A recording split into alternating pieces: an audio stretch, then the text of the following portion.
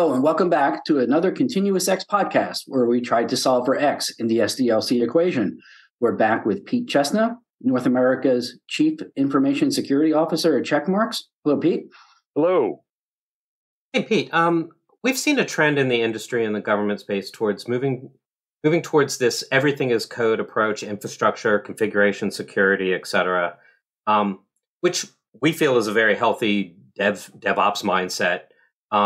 But it can lead to configuration sprawl, and it does require a change in thinking, which is something we touched on last episode. Do you have any advice to our audience who's attempting to adopt and maybe enhance their X as code initiatives? Yeah, great question.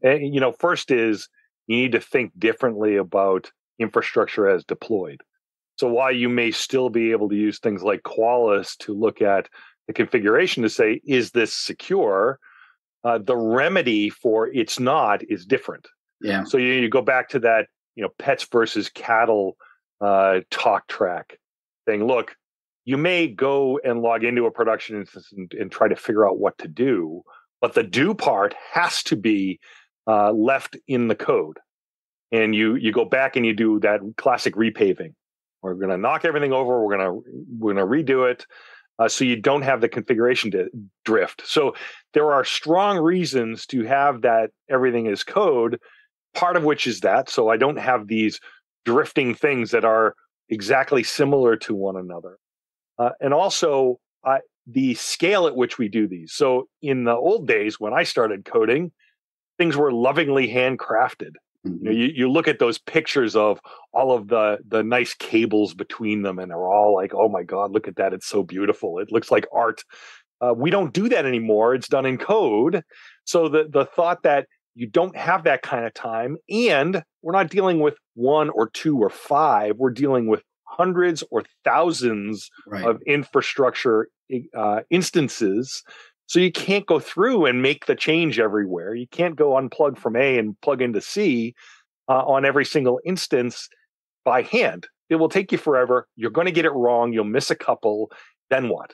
So this thought of having strong controls around the shift left portion of, can I find something that looks at the code to understand what the outcome is going to be? So that's kind of the shift left of my infrastructure as code, or my everything is code. And then I've got the scanners like Qualys that come in and say, well, is the result what I expected? And if I don't see that, then either I need a different tool or that code needs to change to get that desired result. Just a different way of thinking about it, but it becomes very repeatable. And in our last segment, as we talk about automation, especially in that CD portion of the pipeline, that we're saying, hey, I can go plow down the infrastructure and bring it back up in a highly repeatable manner in a very safe way that I know is going to happen the same every time, because it's not a checklist that someone's following and they miss a step because, someone walked into their office or the cat walked across the desk, or, whatever happens in those cases, or I'm under intense pressure because security incident now or outage. Those are things where having things in code that say, this is the way it's going to be. And if that's wrong, then fix it here. That's really the guidance that I have, is to embrace that, to say it gets you out of the human problems that you're going to have just because we're people and we make mistakes. Mike and I have had history with the, Brents of the world, if you read the Phoenix Project, where you have the heroes and they are gold when they're correct and when they're on top of their game. But, the Mack Truck theory does apply. If that person goes away, there's chaos ensues.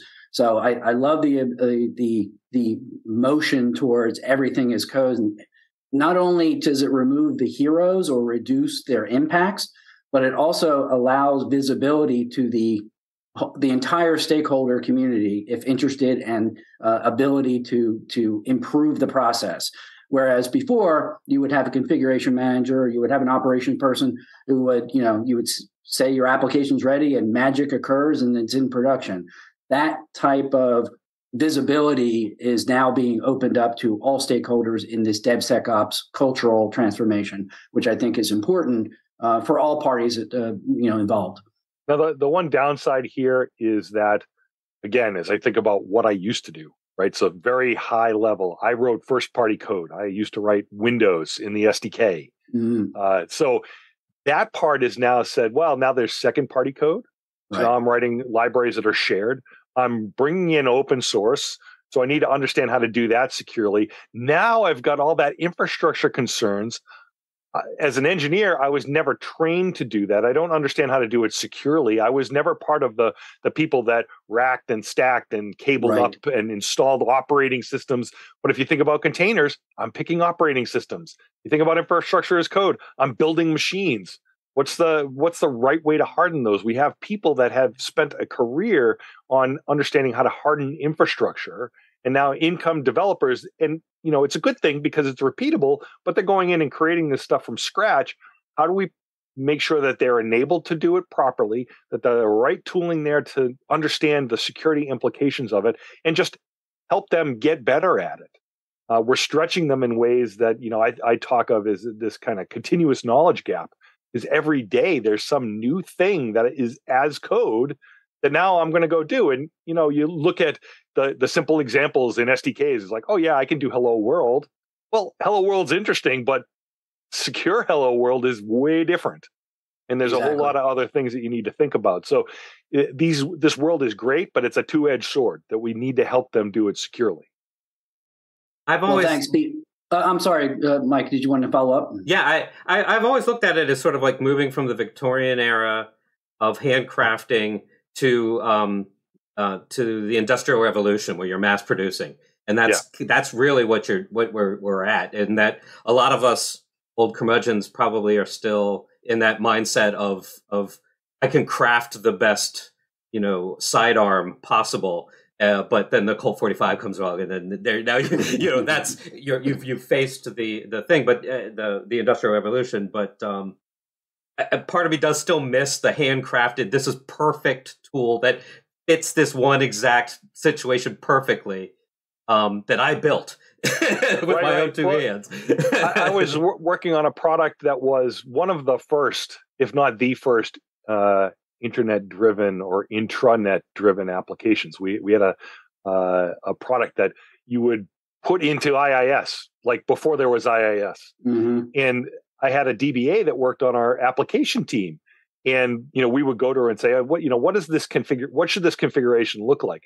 And I would get questions like, well, how many spindles are there, and what speed are the disks? I'm like, no, you don't understand. What I need is the generic that solves for most of the cases. I need the 80-20 solution.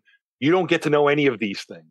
Right. And it's the same thing with this X's code stuff, where it's running on some other hardware and it needs to be appropriate and good enough. And you don't have those experts that are in there tinkering and moving things. And the airflow isn't right, or, whatever. You need to think about the problem differently in that mass produced world. But there is a goodness and a good way of looking and feeling about when you create something that does continuous monitoring or continuous deployment, that takes those configurations and then validates every hour that, this is exactly what you said you detailed it was. And if you need to change it, you just change the infrastructure part of it. There's some craftsmanship there as well that hits the spot for the Victorian crowd. Well, and as a detective control also, if you are assured that there is no drift, then you should be able to measure no drift. Right. If you're in there with your Qualys type products and saying, hey, something moved, that's bad. Guess what? That's another way to detect something nefarious going on in your infrastructure. If everything should look the same, then it should never look different. And that's another control point that you can have. Well, terrific.